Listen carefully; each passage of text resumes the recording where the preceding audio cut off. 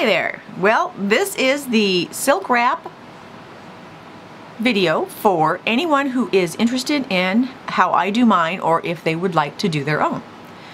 Now, I am not a professional. This is just what I have learned to do over the last few years with trial and error. So I thought I would share what I had learned, and if anyone is interested in doing this, here we go. So this is the main products that I use that you're going to need.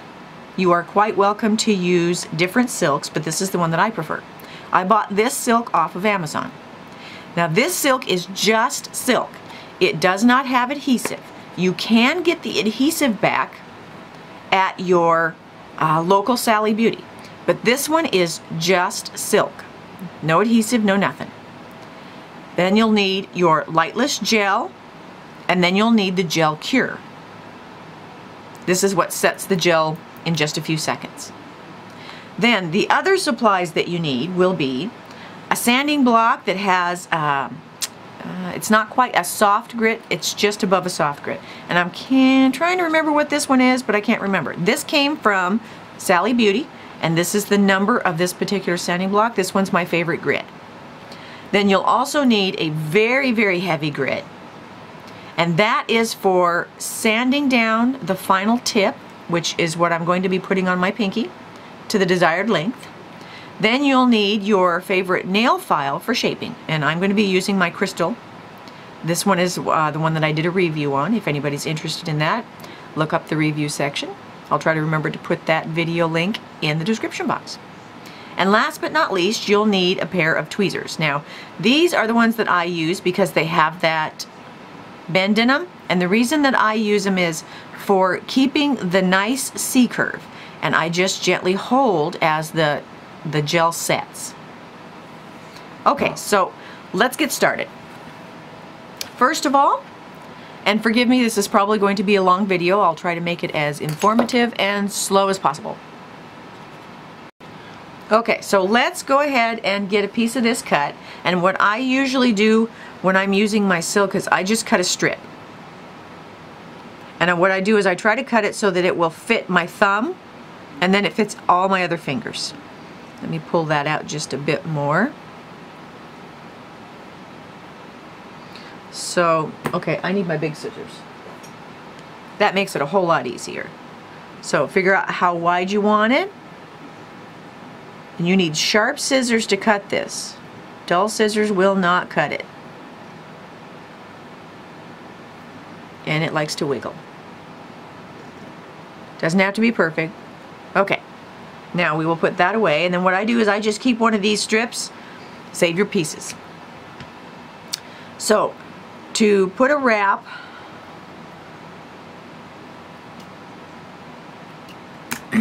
whether it's on this one or this one, and I'm going to be doing this one, I'm going to cut a piece that's just wide enough to go over my nail. And when you're cutting these, always cut them longer than you need. You can always take it off, but you can't put it back on. So I'm going to cut a width that I know is larger than my pinky. And again, you have to have sharp scissors to cut this if you want a nice straight line. So I'm using my squeezy scissors, as Leroy calls them. Okay, then I just stash this little guy inside my lid, and I keep it there for my next application. Now when I'm doing this, this usually lasts about 2 to 3 weeks. So I'm going to be doing this in steps, and then I'm going to cut away for the drying times. So using my glue, and you can use any glue you like, but this is the glue that I prefer, and the reason that I prefer this one is because it's a gel resin, so it just strengthens the bond. I don't put any drying agents or anything like that on there. All I do is, and I have got a coat of that stuff on there, so all I do is clean my nail really well, and that is a grubby pad. So with a little acetone, I'm going to clean off anything that might be on my nail.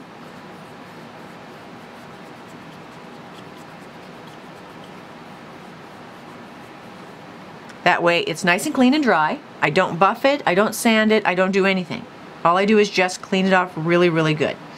And the reason I don't do that is because I found out over the last few years I've got something on my nail here, that it didn't really help the silk stay on any better.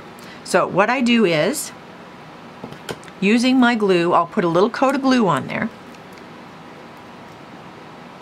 Forgive my hand in front of the camera. Doesn't have to be a super heavy coat. Get that out of the way, and then take your patch. Now the trick to this is laying it on flat. And what I do is I try to line it up with a flat edge on the farthest edge away, because that's the one that you can't see. See that? Just set it down and then gently, ooh, I picked it up. See that?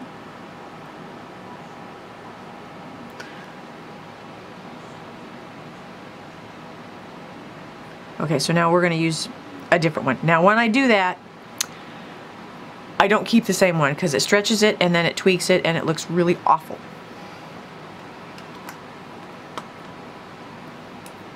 So I'm glad I made that mistake, because then you guys got to see, don't do that.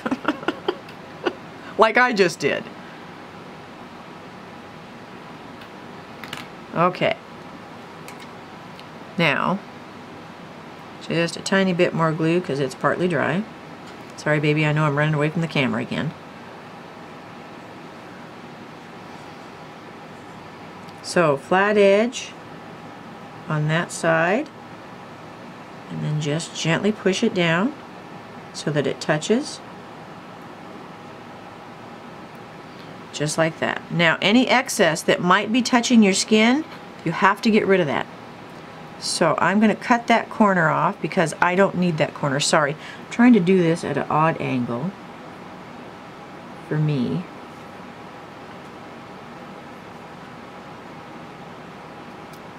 That little piece is not necessary. Now, this is where I told you I'm going to need the dry time. So I am going to leave this alone. Oh, thank you, baby. I'm going to leave this alone and let this completely dry. And then what I do is I come in and I brush backwards to make sure that that whole thing is sealed in there, especially that top edge and this edge.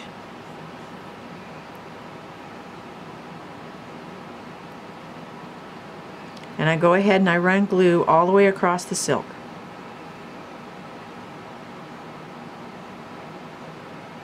Now we're going to let that dry, and as it dries I'm gently going to hold those corners so that when it dries in a nice curve.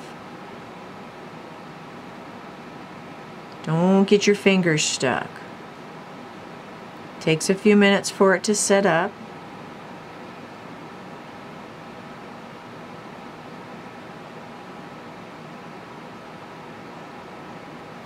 So while this finishes drying, I'm going to cut away and I'll be back to show you the next step.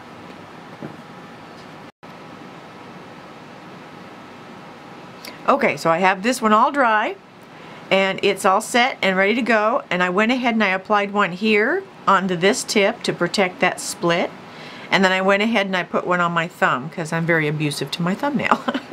That just protects my nails. Okay, so now I need to show you the magic tool. On occasion, this little guy right here gets plugged. That tip clogs up with some of the gel resin. So here's the magic tool. It's a paper clip. But it works perfect if your tip gets plugged, just like that. Pulls out anything, and then all I do is I take one of my cottons and then using a little bit of acetone, I wipe it off. That way it doesn't get all gummed up. Just like that. So, a magic tool, girls. Now, let's go ahead and apply. Now, I'm not going to show you how to spray this on camera, but what you want to do is you want to hold your nail all by itself and give it about 8 inches distance when you give it a squirt. Now, I usually do 1 or 2 sprays. This is a bottle, an empty bottle, and what I did was I just put acetone in this. This is just straight acetone. And you use this to clear off or to spread the resin. So here's how it goes. What I'm going to do is I'm going to put a little drop, and I always start with a drop towards the tip. Now, take that guy right there and pull off the excess. You don't want that excess. And then gently spread this. Doesn't have to be perfect this first time, but the smoother you have it the first time, the smoother the whole thing will be. There we go. Now I don't take it all the way up. All I want is this first one just to strengthen that silk. Now we're going to give that a spray. I'm going to do 8 inches, 1 or 2 sprays. So give me just a second. Okay, now I don't know if you can see that reaction, so I'm going to bring that up and see if you guys can watch that.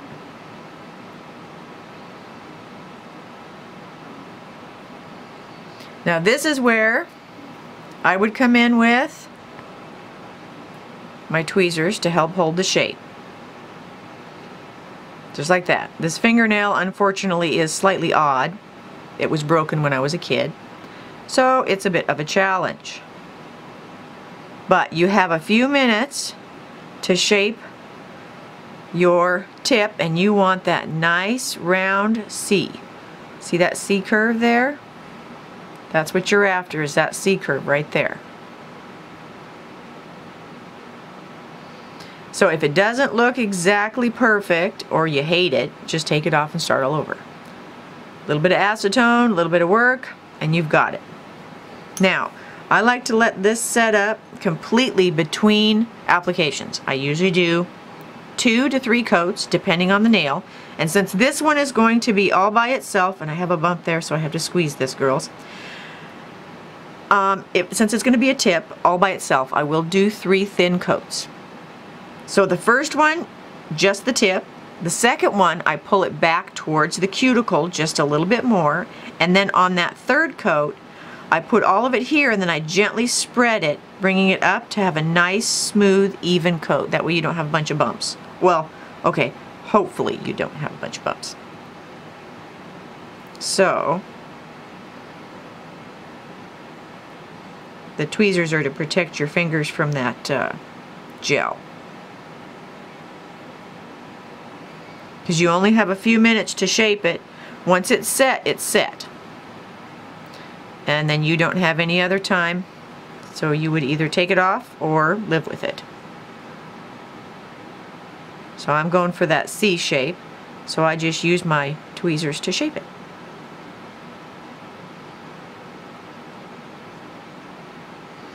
Okay, so not too bad. Now let's put one more on. I would normally wait, but since you guys are watching, I'm going to go ahead and put my next coat on. Just a tiny bit. Pull the excess off. Now this is where I was telling you, you spread it across the tip, and this is where you start pulling it back. So I'm going to go up a little higher on this second one. Don't get it on your skin. If you do, pull it off.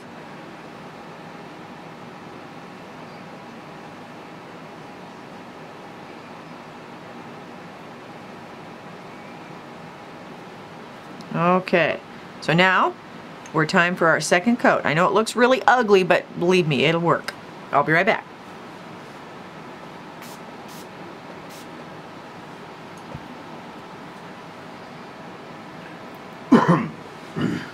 Okay, second coat. So now, again, because that side right there is tweaking on me, I am going to hold it where I want it to be.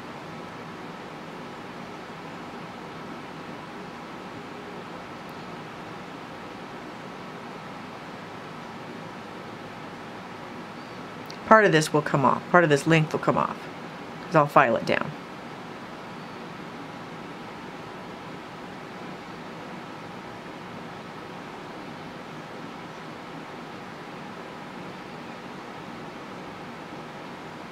Now this time I will actually let it completely set up, completely harden, which is going to be about 5 to 10 minutes.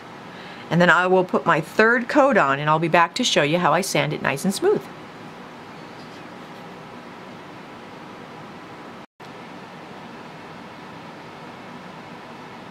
Okay, so I got the third coat on. It's completely set and hard. Now, I used that heavy grit in order to file it down, and I'm going to use my block as my base. And basically I just filed it straight across until I was happy with the length. And you got to use the heavy grit on this, but be very careful and make sure it is completely hardened and set. Don't do it before then. So then once I have it to the desired length that I want, then I use my glass file, and this is going to be very difficult because I normally do this like this. So this is when I use my file to shape it and give it the desired curves or whatever you prefer.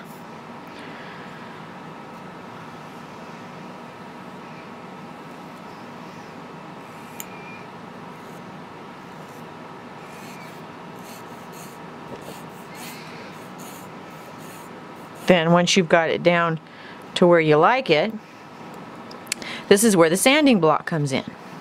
So now if you guys can see that ridge right there, and then in the light, if you can see it in the light, the dimples, you can probably see them on this one also, and then you can see them on my thumb. So we need to smooth that out. So this is what I do. Very carefully, do not file your own nail, just the gel. And the more you do this, the better you'll get at it.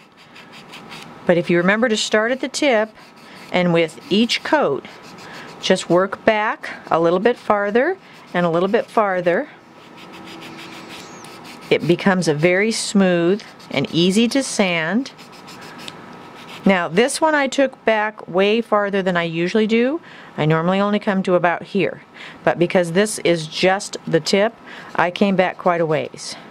So I have to very carefully sand until I have the whole thing smooth.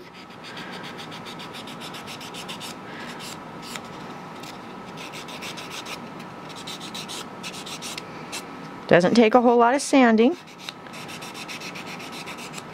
And then look up the tip, feel. If you have any bumps, sand it a little bit more. If it feels pretty smooth, then you're done. And that's pretty much all you do. So let me sand this one really quick, since we're sanding. And all I'm doing is taking off the edges.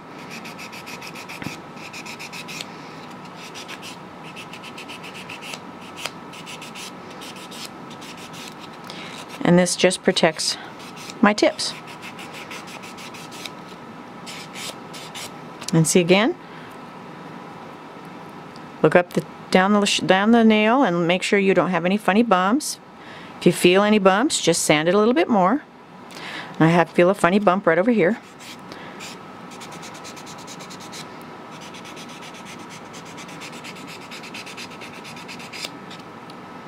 There, nice and smooth. And then that's done. So now my tips are protected, and I'll finish shaping this one a bit. And now I have a little bit more sanding to do over here. And then it'll be nice and smooth, and when it's painted, no one will even notice. So there is Silk Wraps and how to put a tip on a broken nail. Well, I hope you enjoyed this. I hope this helps you. If you have any questions, drop us a comment and we'll answer it. Until next time.